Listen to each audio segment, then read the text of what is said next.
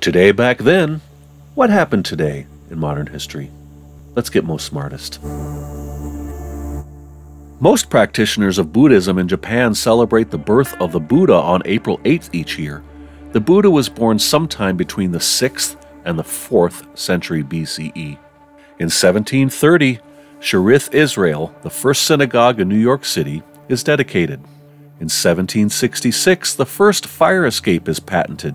In 1801, soldiers riot in Bucharest and kill 128 Jews for some reason. In 1808, with the founding of the Diocese of New York, Philadelphia, Boston, and what we now call Louisville, the Roman Catholic Diocese of Baltimore is promoted to an archdiocese by Pope Pius VII. In 1832, in what is called the Black Hawk War, United States 6th Infantry troops leave St. Louis, Missouri to fight the Sauk Native Americans. In 1838, the Great Western, the earliest regular transatlantic steamer, embarks on its maiden voyage from Bristol, England to New York City. In 1862, John D. Lind patents the aerosol dispenser, and now we are trying to get rid of it. In 1869, the American Museum of Naval History opens in New York City. In 1879, milk is sold in glass bottles for the first time. In 1893, the first documented college basketball game occurs in Beaver Falls, Pennsylvania. In 1904, Longacre Square in Midtown Manhattan is renamed Times Square after the New York Times newspaper. In 1906, Auguste Deter, the first person to be diagnosed with Alzheimer's disease, dies today. In 1908, Harvard University votes to establish the Harvard Business School. In 1912, the amazing Norwegian-American figure skater Sonja Henie was born today. Also in 1912, steamers collide on the Nile, drowning 200 people. And let's not even talk about the crocodiles. In 1913, the 17th Amendment was ratified.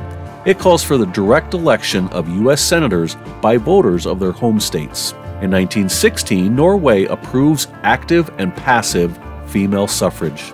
In 1918, actors Douglas Fairbanks and Charlie Chaplin sell war bonds on the streets of New York City's financial district. In 1920, the Venus de Milo statue was found in pieces on the Aegean island of Milos. It was reconstructed and put on display in the Louvre in Paris. In 1931, Dmitri Shostakovich's ballet, The Arrow, premieres tonight. In 1933, Britain's Manchester Guardian warns of unknown Nazi terror. It will be known soon enough. In 1935, the Works Progress Administration is approved by Congress. In 1940, German battle cruisers sink the British aircraft carrier Glorious. In 1942, during World War II, the Japanese take Bataan in the Philippines. In 1943, in an attempt to check inflation, U.S. President Franklin D. Roosevelt freezes wages and prices, prohibits workers from changing jobs, and bars rate increases. In 1945, after an air raid accidentally destroys a train carrying 4,000 people headed for a Nazi concentration camp in Prussia, the survivors are massacred by Nazis. So survive an air raid and then get murdered. Also in 1945, Nazi occupiers are executed by the Dutch. Good riddance. In 1946, the last meeting of the League of Nations occurs and now is replaced by the United Nations. In 1947, the largest recorded sunspot ever is observed. It is 40 times the diameter of Earth. In 1953, Jomo Kenyatta is sentenced to 7 years of hard labor, but then goes on to become Kenya's first president in 1964. In 1956, 6 Marine recruits drowned during an exercise at Paradise Island, South Carolina.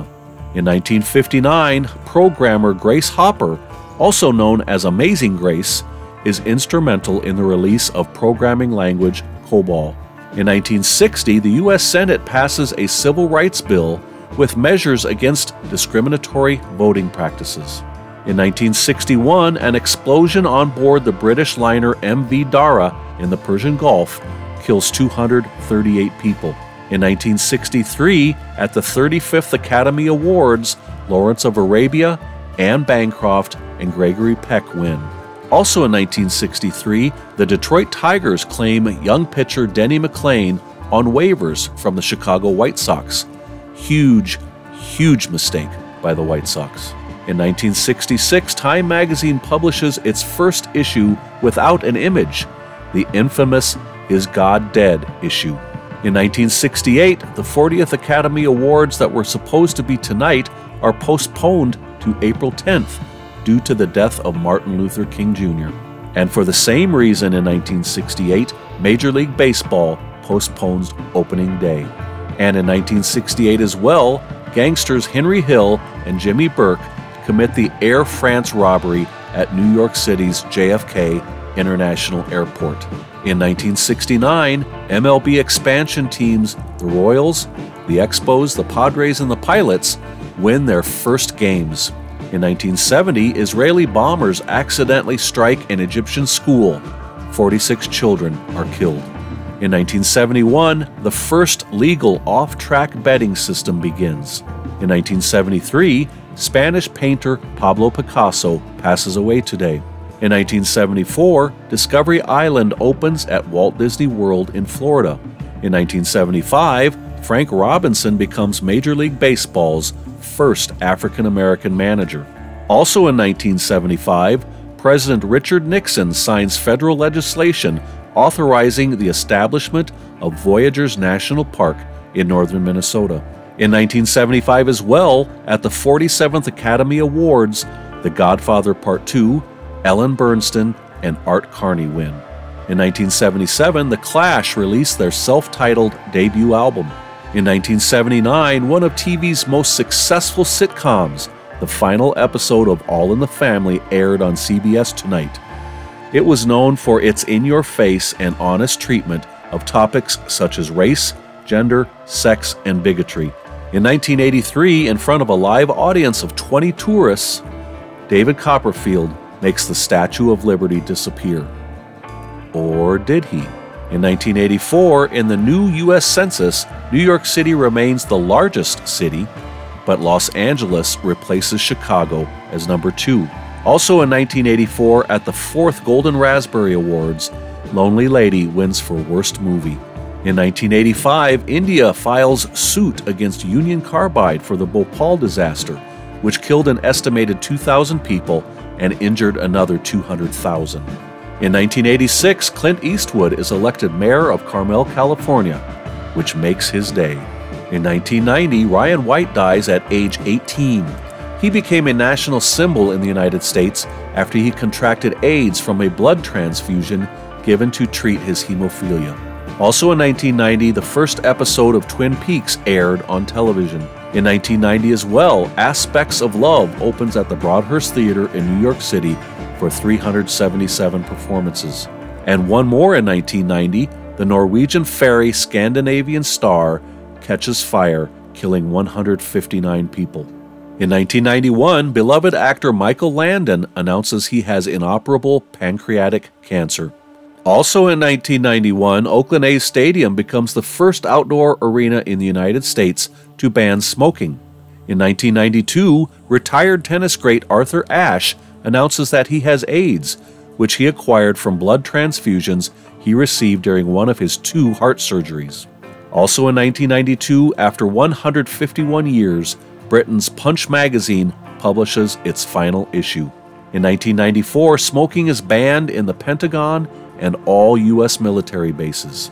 In 2000, 19 U.S. Marines are killed when a V-22 Osprey tilt-rotor aircraft crashes near Marana, Arizona. In 2005, over 4 million people pay their last respects to Pope John Paul II in Rome.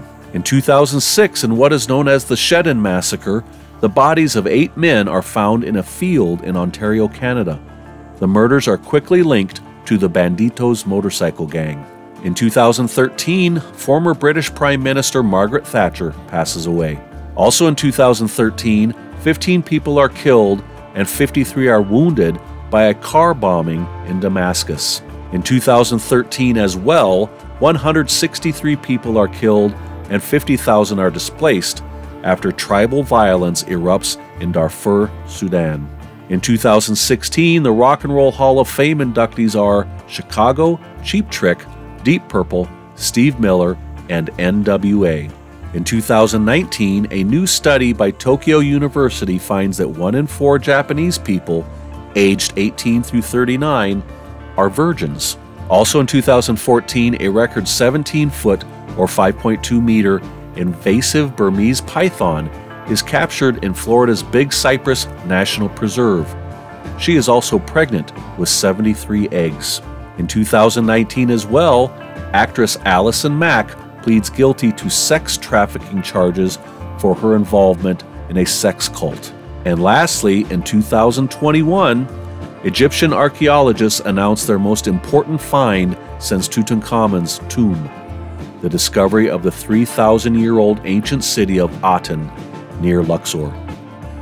Hey, thanks for watching my video today. I've got a lot more there right in front of you and a whole bunch more coming. So, you know what? Give me a thumbs up. Tell me how much you like them. Talk to you tomorrow.